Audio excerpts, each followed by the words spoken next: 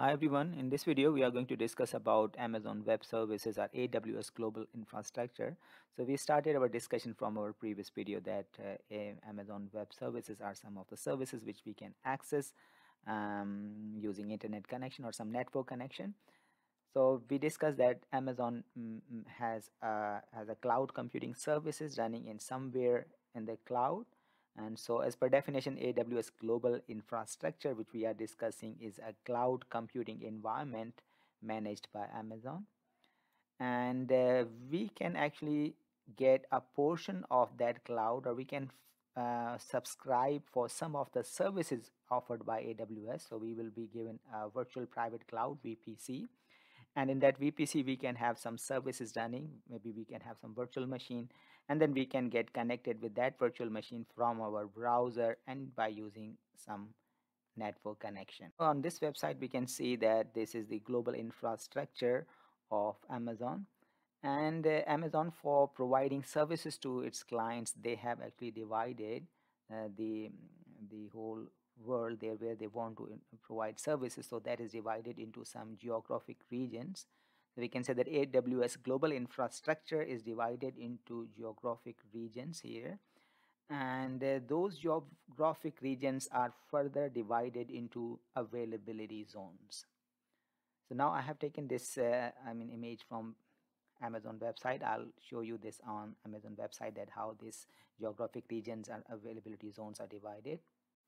Okay, so now to show you the AWS Global Infrastructure, I am on their website, and you can see here this is AWS Global Infrastructure here, and I'll share this link in the description section. You can see because they keep updating it as well, and you can see his AWS Global Cloud Infrastructure spans these many availability zones and these many geographic regions. So they have, at the moment, this is 30 geographic regions around the world, and those 30 geographic regions are further divided into 96 availability zones.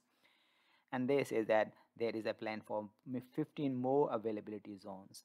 So now you can see here on this on their website, on this picture you can see this is beautiful animations here, and you can see now to provide services to different clients in different regions of the world, they have divided this world into different regions.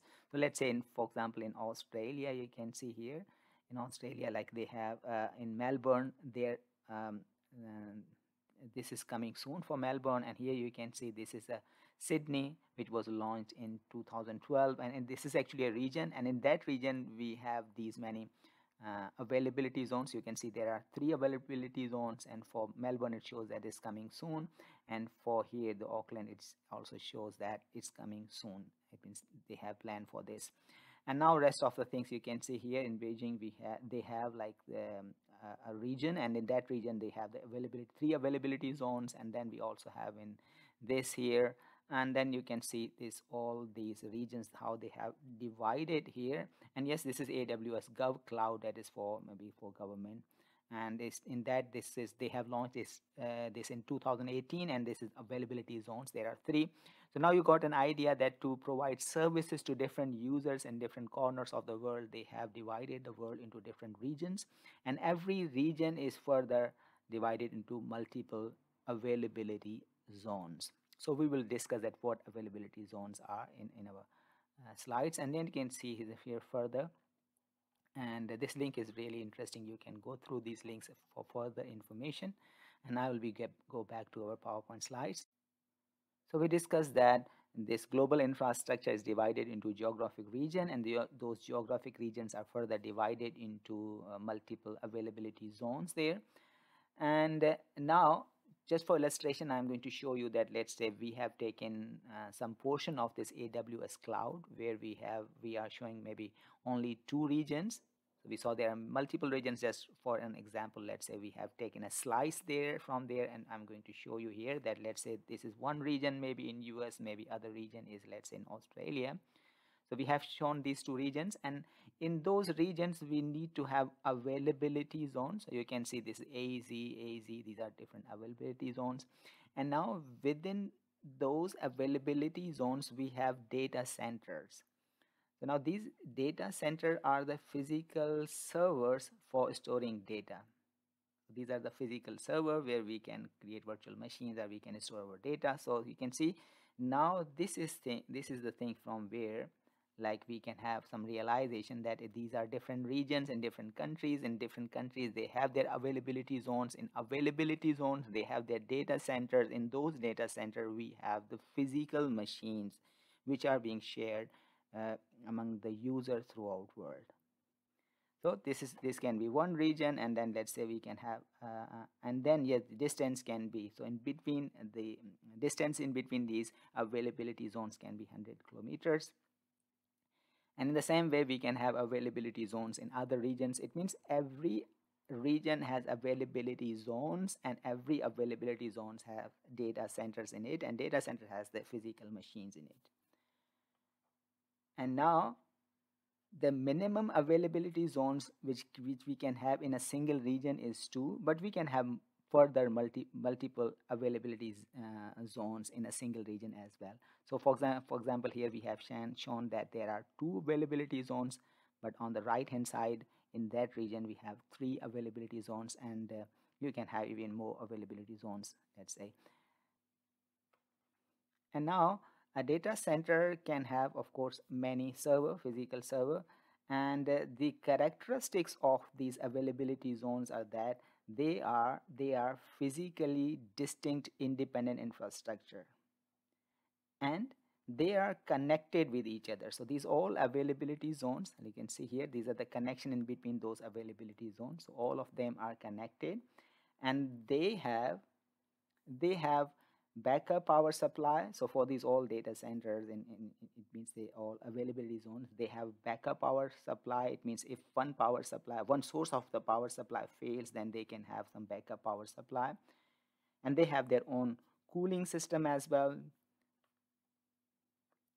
Now we have discussed somehow the regions, the physical or geographic area throughout world.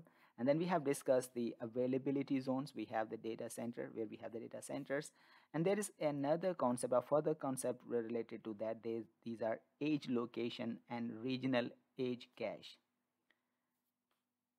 So now to discuss the idea of edge locations, let's say suppose that we have some website hosted in some specific country. Let's say here we have our website, and now if you want to access that website, let's say from Sydney, then you can see that this can be far away, and for the data to be for the request to go from this to website and come back, it may take some time. So that is actually referred as latency, and this higher latency uh, may be not advantageous and may not be preferable in some of the applications, for example some banking application or something.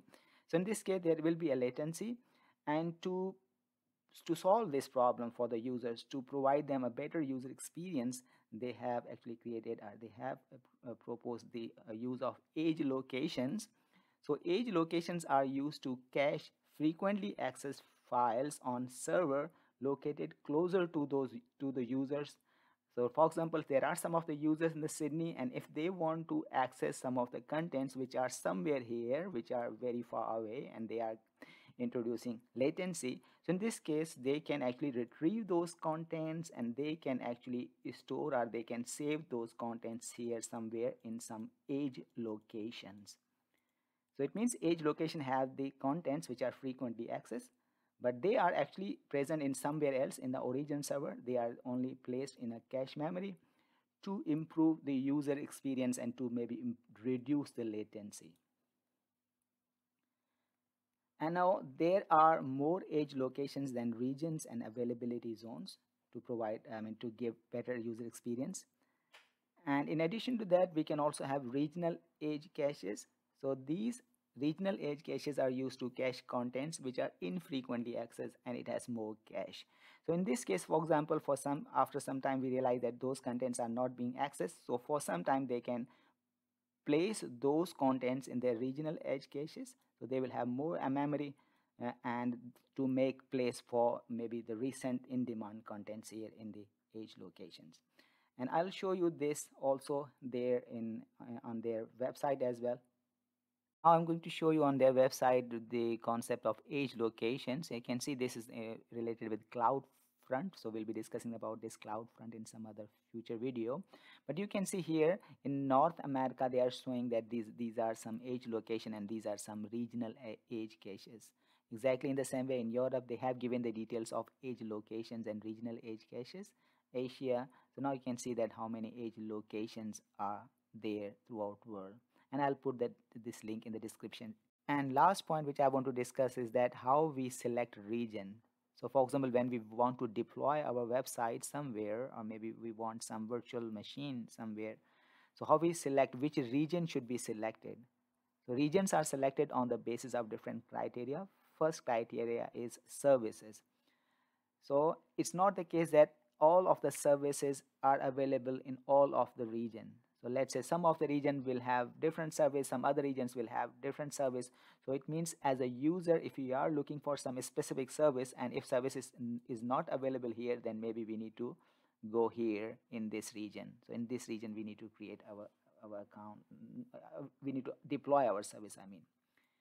So first region is availability of the services in that region, and the second is we can also maybe bound because of regulatory requirement. Regulatory requirement means, for example, if I'm in Australia and as per maybe their guidelines, if I'm bound to deploy my services only in my region, then I'll only be selecting regions which is available to me, maybe Sydney. So in our case, maybe regulatory requirement may impose some things like on the selection of regions. We may be bound because of these government requirements, let's say. And then latency. So as I mentioned that to improve user experience, we would like to have lower latency. So lower latency means we need to select some of the regions which should be closer to our users. Let's say our users are in Australia, then we need to deploy our services in the regions which should be closer to our region. So that's the third criteria, and maybe some of the criteria, of course, is the cost. So some of the regions may be cheaper than other region. So for example, if we don't care about all these things and we are only concerned about the cost, then we can see that which region is providing us maybe better rates. So that can be one of the other reasons to select a specific region. And I think that's it what I wanted to discuss today in this video. And thank you all for your time, and hope to see you in some other video on cloud.